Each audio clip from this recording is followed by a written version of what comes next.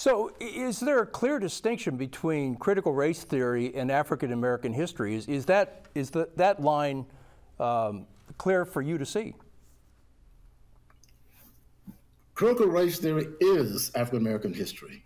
It is African American history because critical race theory looks at the ways in which race has followed us through the generations, even from slavery to today. And to say that there is no following, there are no long-term effects of the kinds of things that African Americans have been subjected to in this country is at best naive and at worst intentional.